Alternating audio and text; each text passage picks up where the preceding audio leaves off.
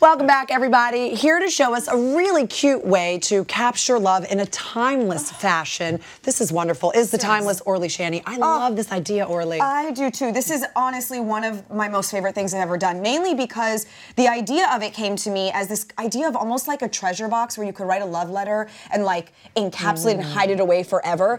And then when I started working on it, it's so easy that now I'm really in love with it. It is insanely easy. I cannot wait to show you guys how to make this. It's incredible. So what do we need? Okay, so the first thing that you need are cufflink blanks. That's what these are called right here. You can buy them on a variety of sites in a variety of metals. So if you want something that's a little bit fancier, you can buy them, you know, from like Etsy where you can get sterling silver. I found these, a pack of 20 of these for $9 on Amazon. Do they need to be specific?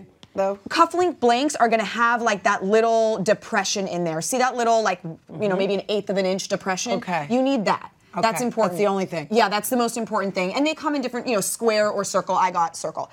So the next thing you're gonna do is get a paper, and you're just gonna find something round. This doesn't matter what you're using because this is just providing a guide so that you can stay within your shape.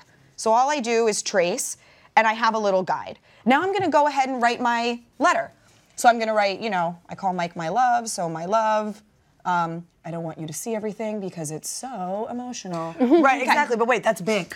Yes, that's not it's gonna big. fit in there. This is what it looks like, right? So I wrote 2 love letters to my husband. This was, you know, just all the reasons why I love him, and these are all of the places, the first place we met, our first date, our first vacation. That's so clever. Little details, right? So what I'm gonna do now is you scan this in, and you're gonna shrink it. Tell me this isn't the cutest little thing that I've really seen. is. Look at that. So now they're nice and tiny. They are 3/4 of an inch, which is the size of our cufflink. So now I go ahead and cut them out. And what I would also recommend doing is if you're gonna do this and shrink it down, I would recommend in a card, give him this.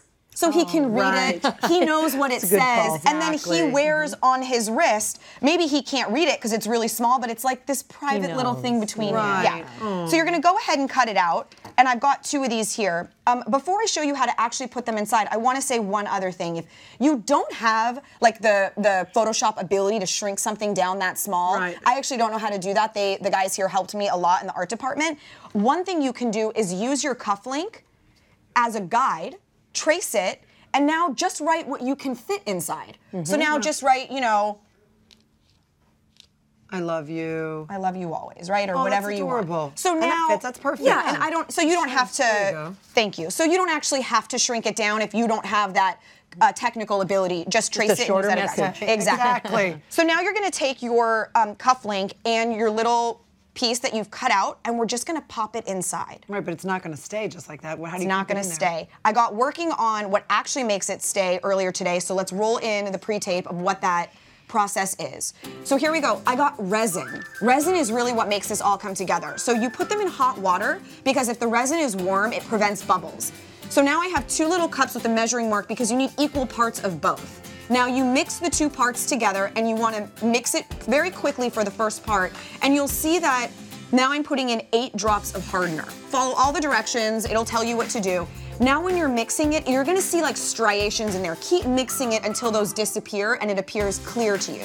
Now I just use this flour foam so that it's nice and level. I'm using my spoon and just dripping it in. You need barely any because it's so thick, and see how it has that nice rounded bubble edge? I love that. It looks like it's, once it's done, you almost can't figure out how it was done because it sort of magnifies it, and it's got this beautiful rounded edge. But ultimately, that's what you're gonna do, is you're gonna shrink it down or draw on it, push it in, and then you're gonna put in your resin and let it drop. If you see any bubbles form, get like a little clothespin, and if they don't disappear on their own, go with a pin and prick them. But it takes, even with the hardener, about 6 hours to dry. Okay, without the hardener, it's like 12. Leave them in that thing for a minute. Leave it there. We've been really antsy and like not, and I've been touching it and testing it and like putting fingerprints all over it. Leave it. Okay, so do it and leave it. Don't be me. And how much would this cost? So we saw these where you could get them custom made for like 120 bucks. These were $2.